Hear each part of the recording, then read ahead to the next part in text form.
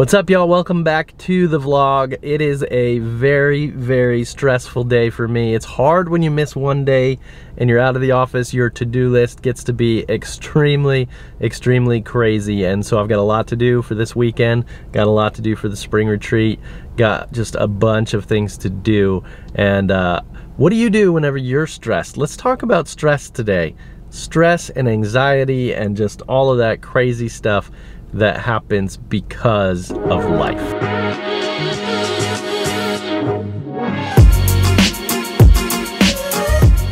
So I'm in the theater today because I came to get this wig because I've got an idea for a video for our announcement for our spring retreat coming up, and so you're gonna see this wig in a spring retreat announcement probably this weekend.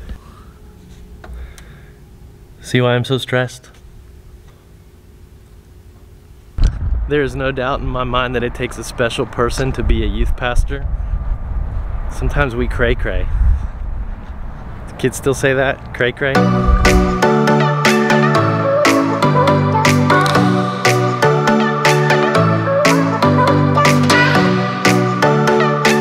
So the topic of today's video is stress and anxiety, things that get you stressed out, things that give you anxiety. It's actually the topic of what we're talking about in youth group this Sunday, which is a heavy topic for youth group. And one of the things that we're talking about is the difference between stress and anxiety. Stress is something that comes because of a specific situation. Like, I'm a little stressed about all of the plans that I have to make for this week's retreat and also for our spring retreat coming up in March.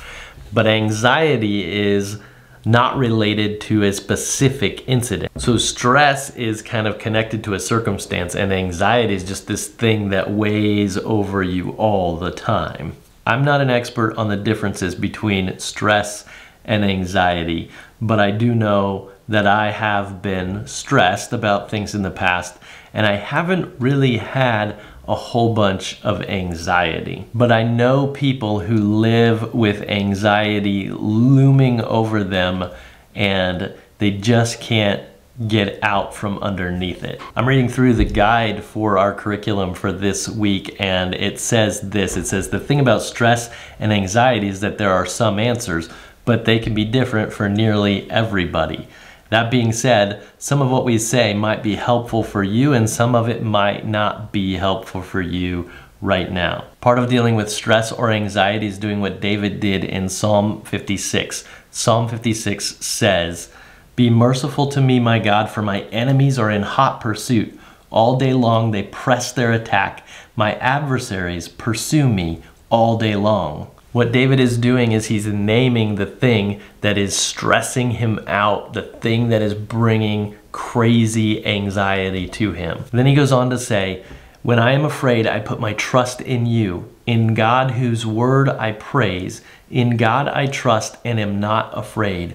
What can mere mortals do to me?" So David names the thing that is stressing him out, and then he turns his focus to God and who he is and the way that he can help him in his time of trouble. Now, what I'm not saying is that a simple way to get rid of your anxiety is just to not focus on it and to only focus on God, or to have more faith, or to just go to church more, or to just read your Bible more, or to just pray about it more. I'm not saying that at all. Those things are good, but they're not the only answer. But something that can help in anxious or stressful situations is turning our focus away from that thing that is stressing us, naming it, but then turning to who God is and remembering that in times of stress. Obviously, that's not going to fix everything. That's not going to make the stressful situation go away. But if you truly know who God is and you're allowing Him to transform your mind, then you understand that He is so much bigger than all of those giant, huge problems that you actually have.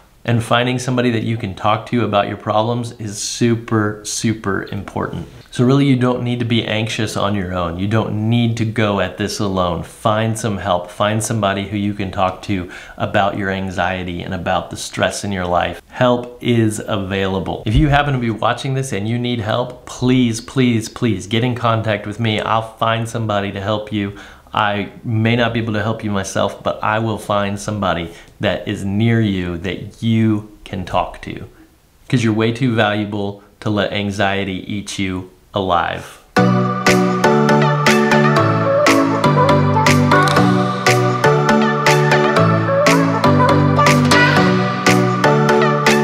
That's okay. I can put that in like the promo stuff too. Like I'm fixing to make some videos of like to get people to sign up. So I'm creating kind of an alter ego, and I'll include a soccer ball in everything.